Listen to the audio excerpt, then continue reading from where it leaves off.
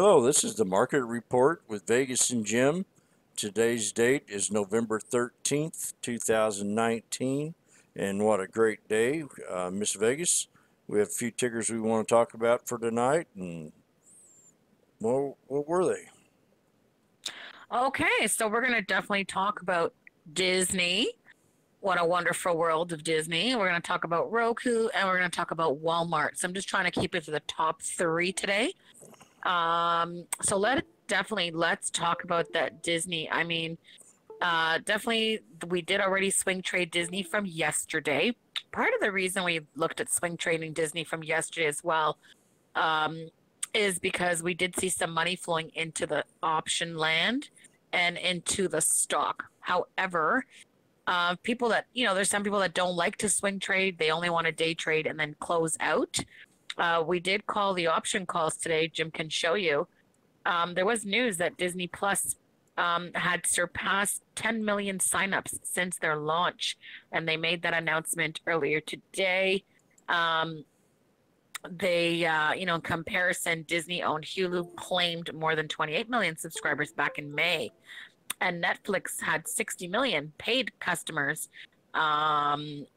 back in 2019 and over 97 million internationally in their third quarter. But like Disney day one, 10 million. So, I mean, that was just phenomenal. The market loved it. The stock was up. Do you believe this? It added $13 million to its market cap, which now is at $268 billion. I mean, that is just crazy. Disney Plus is only $6.99 a month or $69.99 a year, which is obviously way cheaper than Netflix. Netflix charges $12.99. But you know what? I do want to say, I think that even people that use Netflix are going to also try Disney. And they're also giving a free trial for 7 days, by the way, for Disney. So you can actually try it for a week and then see if you like it. So I think that's fantastic. If you're a Verizon customer, letting you try Disney for a year included without paying. So that's fantastic.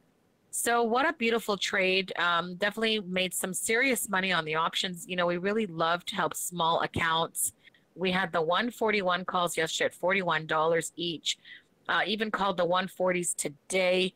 I mean, these contracts went through the roof. I even called once for the 150 calls. Those were only 20 cents. And believe it or not, they went as high as $233 for one contract.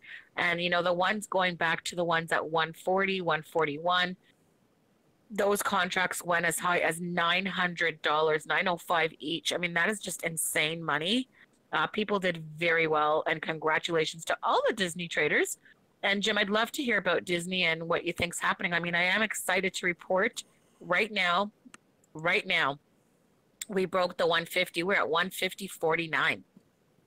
Oh yeah, well, we're definitely created a year high today at Mm-hmm. 150.50, and we closed at 148.72, and it looks to me like after hours that we're at 150.36. So that looks pretty good. Let's take us up to a 20-day. Looks like I'm going to clean up this chart here after today because I've been this has been one of our number one stocks to watch. But we did have to have a resistance we had to break, and that was at 149.69. And we did that after hours. Once we hit it, we just went ahead and broke it, and she had a 150. So that's the new resist. We're going to take this in 50-cent intervals from here on out Mm-hmm. because we broke the yearly high and the all-time high, and I think this can go higher along with everything else. I mean, I'm still bullish on the market, but there's a big difference between the private sector and Wall Street. So low support's going to be right down here, right around 148.69. That's going to be your Mm-hmm. second. Your first one's at 149.69. And if that 148.69 does not hold, it's kind of hard to tell, but I would say this right down here, this 146.46 area. So, yeah, because this had one heck of a run today, all the way down here from this 137.27 to 150. I mean, come on, it's a I like. So yeah, low support no lower than 146.46. That second one 148.69. That first one 149.69, and then the 150.50 was the resistance that we got to break. And the next one we're going to talk about is going to be Roku. Yeah, so Roku, I mean, again, this is an actual, really a day swing trade actually, not necessarily a day trade. Roku has had an acquisition. They had $150 million acquisition of a company called the Data XU or Data XU. I don't know if I'm pronouncing it right, but you guys know what I mean. So they paid $150 million for this acquisition. This is a demand side platform. It basically helps advertisers to plan and buy video ad campaigns. Okay. So definitely, this is an important move for Roku. They're definitely looking to, increase the revenue and also grow the platform.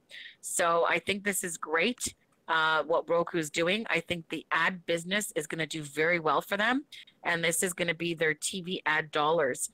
And I think right now we really haven't seen this kind of revenue move over to their streaming just yet, but I think it's still a very big opportunity. And that was one of the comments that was stated by the founder and CEO, Anthony Wood, in the Q3 earnings call. So this could be a major tailwind for Roku and definitely one to watch. Really loving the action on the stock today. I mean, Roku did extremely well. I mean, you can look at the open 133.06, and that was the low.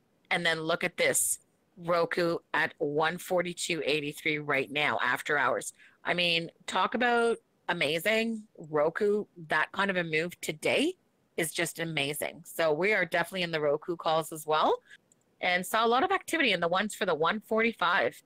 So Jim, let's hear about this Roku chart. Well, this is very interesting, that's for sure, on the 20-day.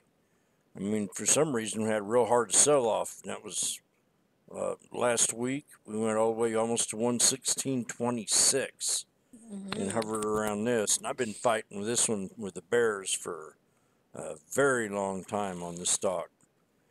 Oh, And, yes.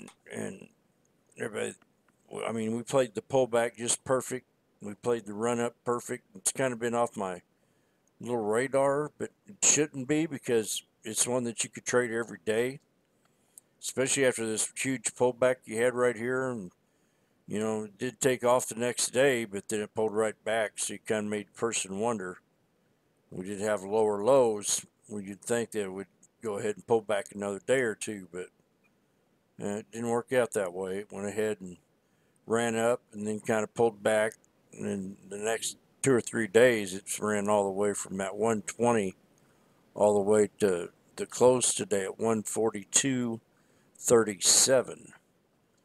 So we're going to try to find this little support area here, and I think it's going to be no lower than this 139.09 area because of this right here. You see this high on this 20-day, and I'm looking at a yearly too, but we'll go off the 20-day here at the 139.09 area. No lower than that, and I say we probably hit the first resistance at 142.26. So let's pull up the 20-day. Have a real fast look at the 20-day real fast. There's another little support area. We can call it right in here. Then we're going to have another one right in here. So this is how we're going to kind of, oh yeah, we don't want to leave this out. Right, I'm going to say right there. So these are going to be your three little supports. I'd say that first one's going to be right here at 141.35. And then you've got that one that I mentioned, that hard one here at 139.09. Hate to see it going lower than that. If it does, it might catch it to 137.73, but still that's a pretty steep little dip right there. It could probably stop there right around 135.90, somewhere in that area. And these are the three resistances. But right now we hit the first one, and that's at 142.86. Then we've got a couple more right after that, 144.48 and 146.96. And that's Roku. And the next one we're going to talk about is one that everybody knows of, and that's Walmart. Yeah, so I just want to talk about this one, Jim, Yep. because Walmart, I mean, they have earnings going on tomorrow morning. Yep. And Walmart, last time they had earnings, they did talk about how they were doing very well with the people ordering online and then coming to the store curbside, picking up their groceries or whatever else they're ordering. So I think that's great. I think, Walmart also is looking to obviously have a delivery with the groceries inside your home, which is an article I show you there. So that's quite interesting. And I think, they're unlocking a bit of a market. I mean, this enables you as to, I guess, the delivery person to enter safely and leave the home without needing to be left a set of keys. So I think that's great. It's not just for Walmart. I mean, think about this. Like some people have, a dog walker. You might even have, someone coming to your home to pick up your kids, and to know that you could have this lock is great. So this is going to be a new product, but Walmart has the earnings tomorrow morning. So I think this will be very interesting to see how they're going to use this level lock platform with a partnership with Walmart, where basically, like I said, you don't need a key. They basically go in and do your home delivery. They will deliver right to your door, and they'll actually put it in your fridge, or they will even put it in your garage refrigerator. Some people have a refrigerator in the garage, and the delivery person will drop it off. Now, also for safety purposes, the delivery person will apparently be wearing cameras. So the customer can watch the delivery process live from your phone if you wish to watch and witness the delivery person going to your home delivering your groceries. So this is very interesting. This home delivery is offered in 3 markets: Kansas City, Pittsburgh, Vero Beach, Florida. And if you decide to get this, obviously they are charging a fee of $19.95 a month. So that's interesting.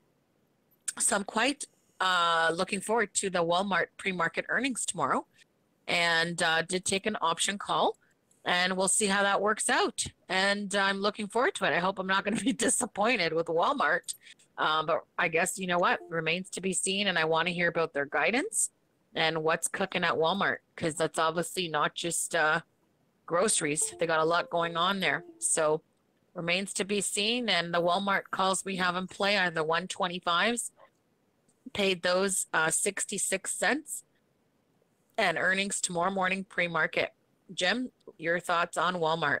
Well, I think your earnings are going to be good. Walmart's huge, especially this time of the year. And but right now we've had an all-time high here at 121.40, and I do believe that this stock is undervalued for been like that for a long time. And just like the way Apple's kind of woke up here lately, the way Roku and them kind of woke up here lately, and this should be in the same target. It should be in the same category.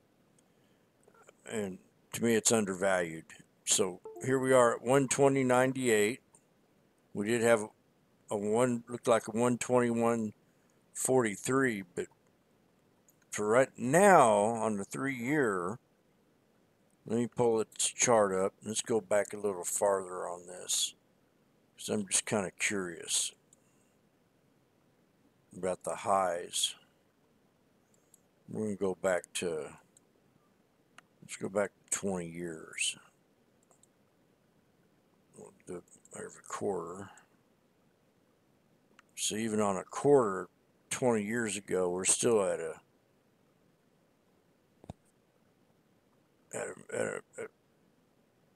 all-time high. So yeah, I think this stock's way undervalued. So let's bring us back to 20-day. Kind of has me stunned a little bit. We did break a 20-day high. Popped right past that today at 120.88. That's where we're going to call low support, at least the first one.